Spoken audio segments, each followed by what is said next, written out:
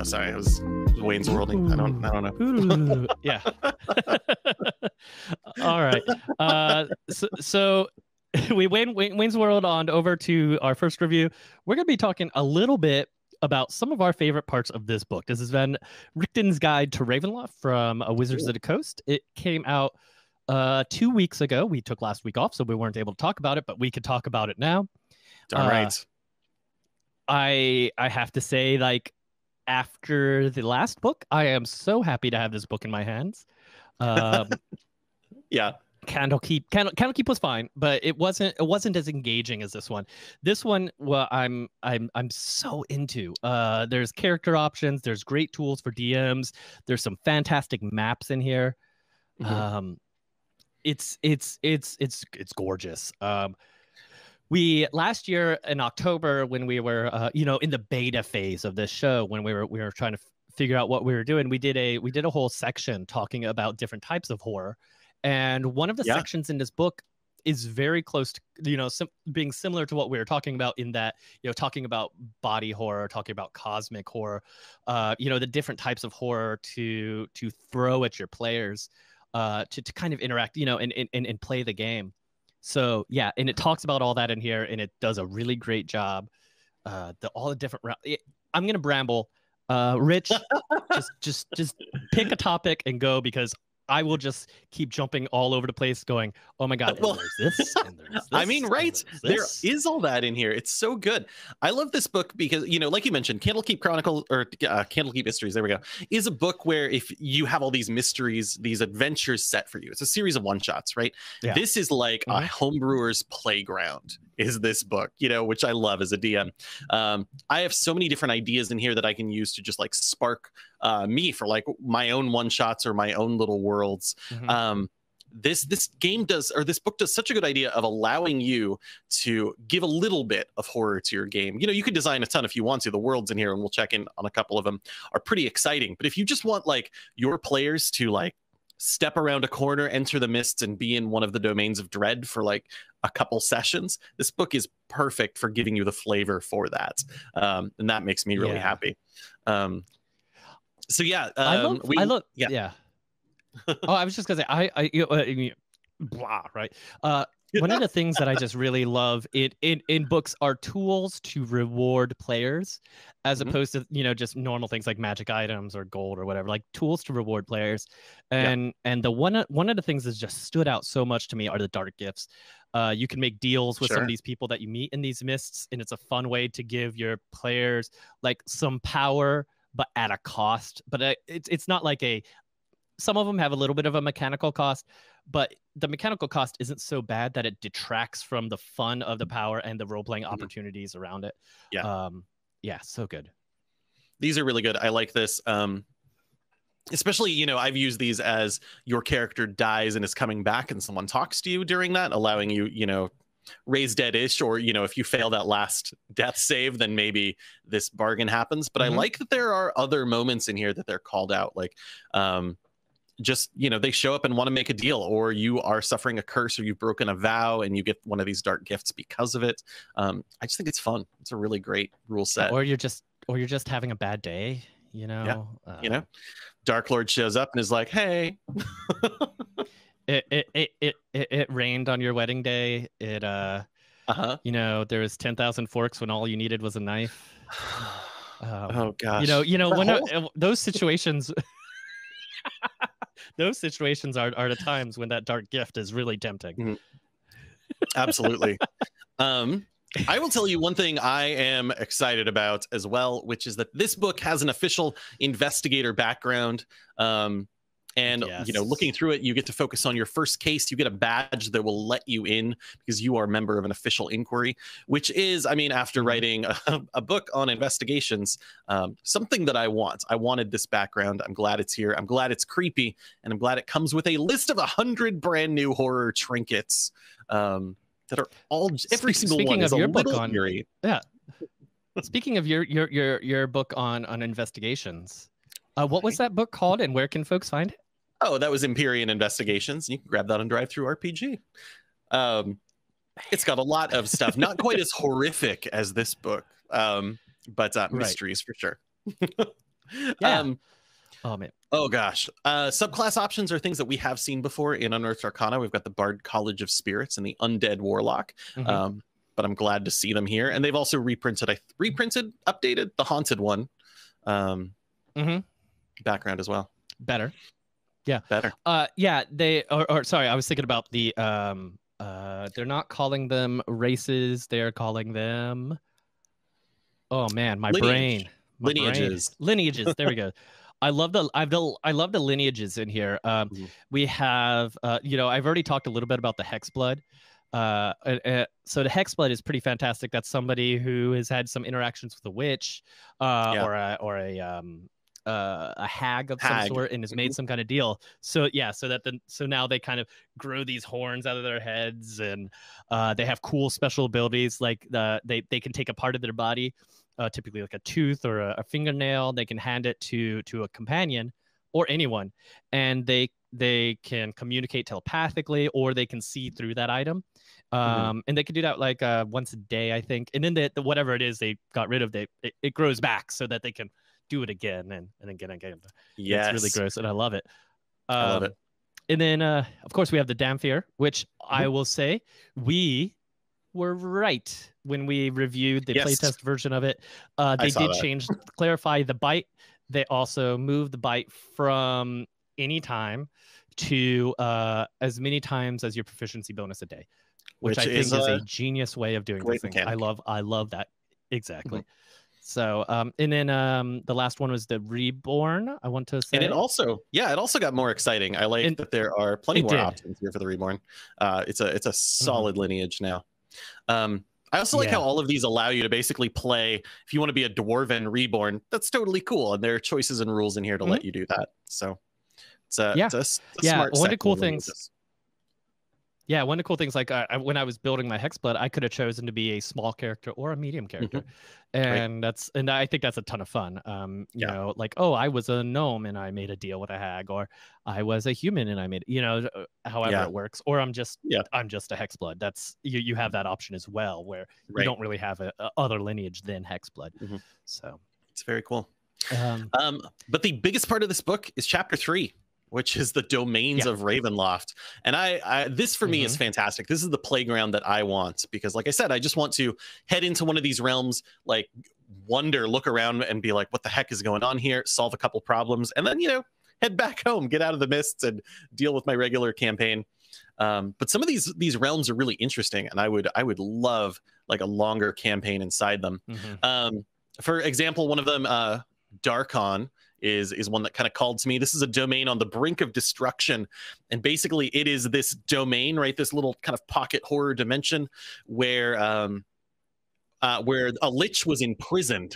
Azalin Rex was trapped in here, and that darkness kind of suffused the entire realm, and the lich broke free and got the heck out of here. And went back to somewhere else. And now this place, Darkon, is suffused with evil. There are beings who are trying to rise up to fill up this like power vacuum.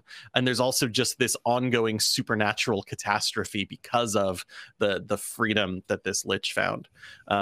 So, I mean, already, like, thematically, I want to play there. I have a request, Rich. Have you seen the TV show Sliders, like in the 90s? Yes. Okay, so I would like you to run a D&D game that's kind of Sliders-esque, where we spend like 1 to 3 sessions in each of these, and we're going around trying to solve part of their problem. And like, maybe that's just going to solve the entire multiverse problem. So I would like you to go ahead and write that campaign and get on running it. Gosh darn, I was just planning a different campaign yesterday. Are you kidding me? Yes, Jerry O'Connell. That's who I was trying to remember. Let's see. I like that, because actually this book would let you run that pretty well. Like, usually there are, in these, it details the domains. It talks about some possible adventures. It has some of the major villains who are there. Like in here, who do we have here? We have the Baron, who believes that that they are the next inheritor of this entire place and will become the Dark Lord. And they're trying to gain power throughout this whole process. I love it. I would also head to Calicari, This one seems very based on Indian mythology. I just, oh my gosh, the pictures in here are fantastic. But it's a lot of kind of like I guess southern India is what it feels like a lot. A lot of water, a lot of, well, power battles. That's what's going on. This is a place of constant war. There are monstrous leaders, there's family intrigues, and the people who live here are just stuck. Like, oh, you're in charge now? Okay, fine. Oh, now it's you. All right. Their loyalty is just, they just don't have any because they can't. It seems like a very different place. And in this one, the leaders all feel alone and they feel angry about it. I mean, yeah, it would be so good. It would be so good. I would love to play here. Yeah, and I agree, DJ Who. It's kind of an off-kilter version of Quantum Leap. Yeah, I think that's accurate. Yeah, accurate. Yeah. You know, and in like all of these books, you know, and I have some of the art going here. I got the non-special edition because I only get the non-special editions. Right. I am a monster, but I want all my spines to match.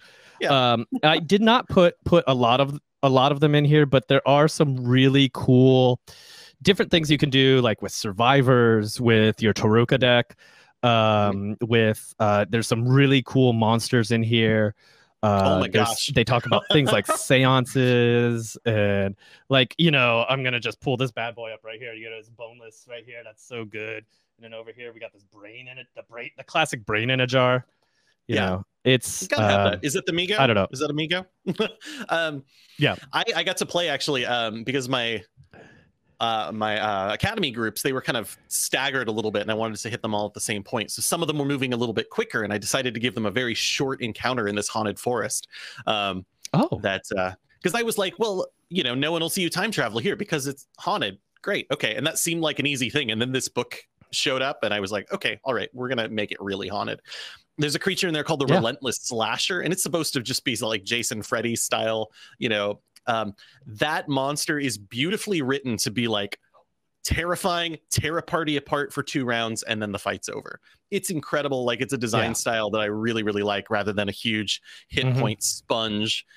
This creature is deadly, and I totally recommend you checking it out and trying it on unsuspecting players. Yeah.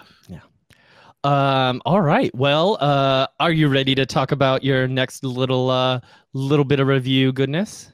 I am actually. Oh my gosh, but I'm just still thinking about that book. That book is so good. Oh, well, then I can go back to the book. Those are my top tips. Get that book. About it. If you like horror, get that book. All right. Yeah. No, I'm all ready. Right. Are you ready? Here we go. Are you ready? I mean, we're already there. We have. There it is. Speaking of horror. Yeah, speaking of horror, I got a chance to play The Shining, the Coded Chronicles game, Escape from the Overlook Hotel by the Op Games. This game was, I'm really interested in escape room style games, and this one in particular because I have specifically written puzzles for the Overlook Film Festival when they were at Timberline Lodge in Portland.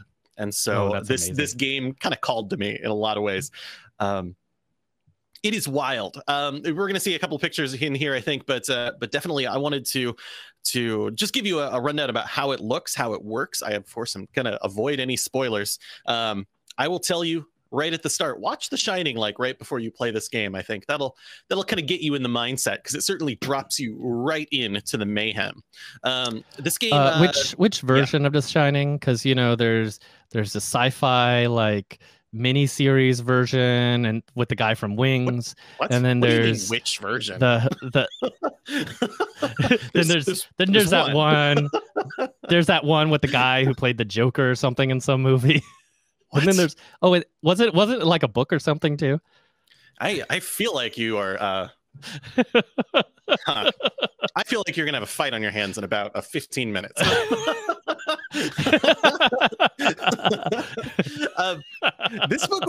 This box is really cool. Opening it up, I wasn't sure what to expect. So I'll tell you a little bit about the Coded Chronicles system that you're going to see.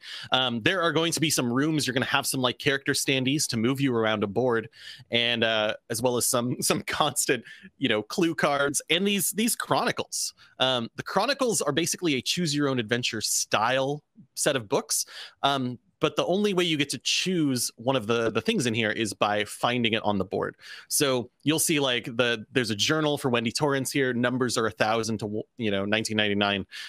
If I come up with a number through my actions in the game within that range, I'm going to check out that entry in the corresponding book.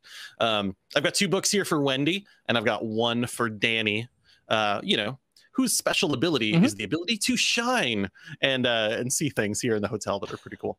The way the game works. All right. You have your standee. Yes. This is wild. This was wild to me. How are you going to put all this together?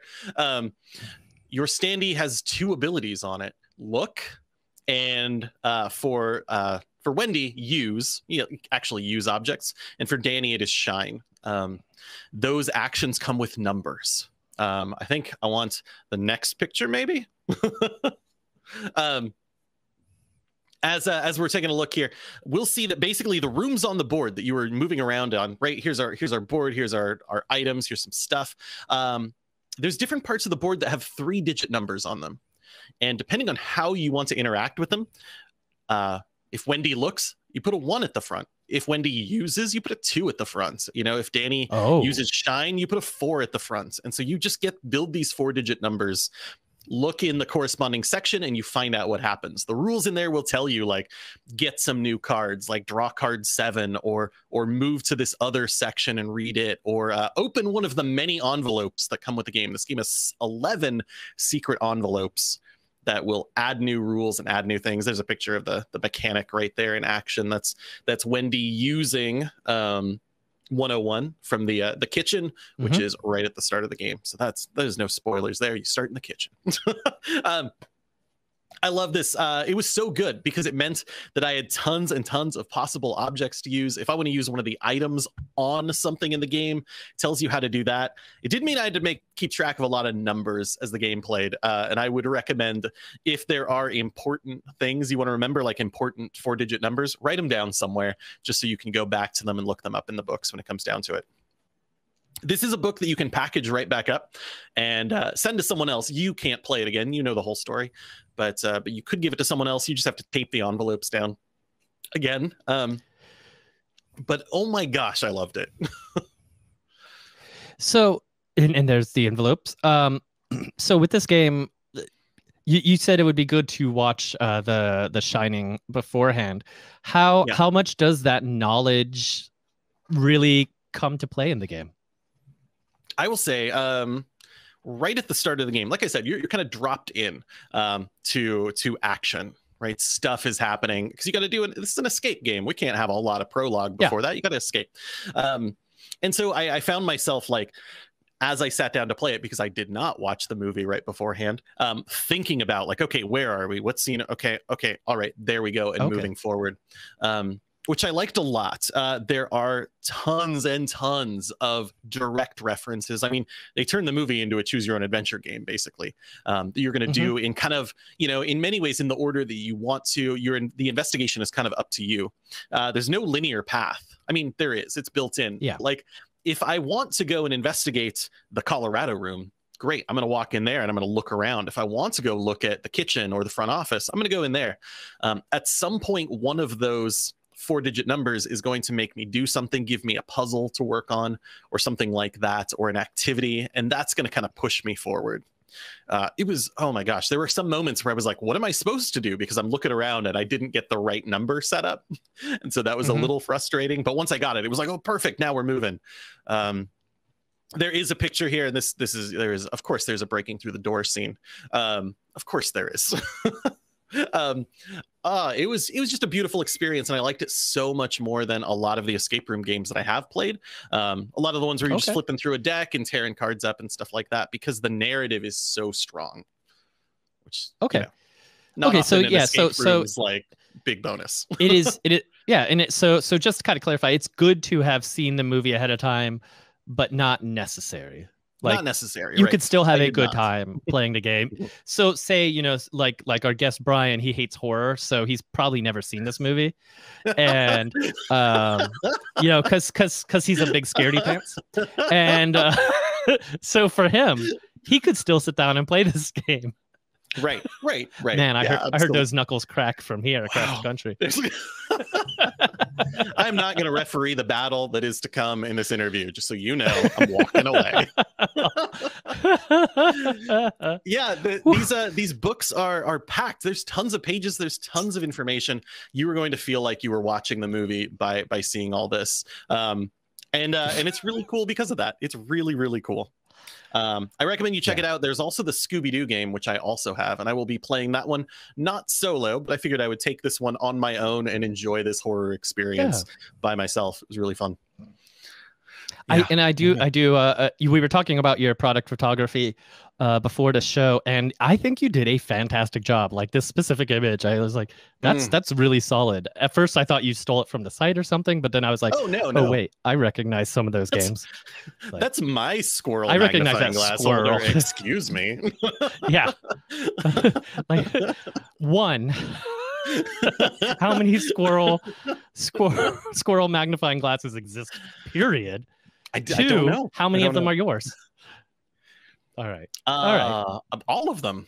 All of them now. All I have to do is find one designer. Yeah. Is there anything more that you wanted to chat about this game before I go see if our guest is still awake? I will tell you my other bit about this one. There is a pretty rigorous hint system in here. Feel free to use it. There is like a scoring system as well in the end, because while you win, the deal is, did you win good enough that Kubrick would be excited? And that's kind of a cool addition. I do like it. The more you ask for hints, like the lower your score gets. That's the way most of these work. But other than that, it was 2 acts. There is an envelope to kind of save your progress and a restart if you want to play the second act another time. Both of the acts take about 90 minutes to play. Doesn't matter how many players you have, because it's not a 2-player game just because there's 2 standees. Everyone at the table is free to move those around. And the Scooby-Doo game is going to have 5 standees. So, doesn't matter how many people you have. Awesome. You're all reading kind of one of the books at a time, out loud. So that process could take a little while. Bring a magnifying glass. It helped in this one. I expect it'll help in the Scooby-Doo one.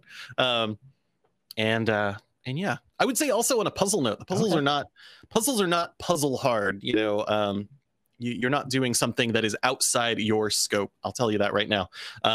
That would kind of get in the way of the cool narrative rush of playing this game. So puzzles are manageable. And they're good. You're going to be able to handle this. And that's the Scooby-Doo and The Shining are the same company, asks D20 Monkey in the chat. It is the next one in this Coded Chronicles series, which I think is really cool. Awesome. I think it is the escape room style that I've been looking for in one of these boxes. I love a big narrative to keep it all moving together. And I recommend it. Yeah, I'm not a huge puzzle or escape room person, but this is the kind of situation that I could see myself sitting down and going through this, even going through it by myself and playing that kind of game to kind of explore it a little bit more.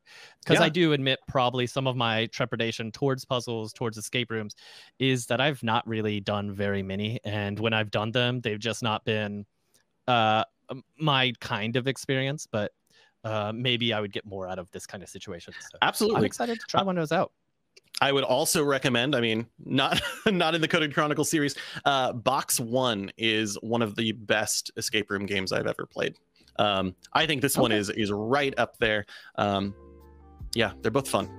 I like them. All right.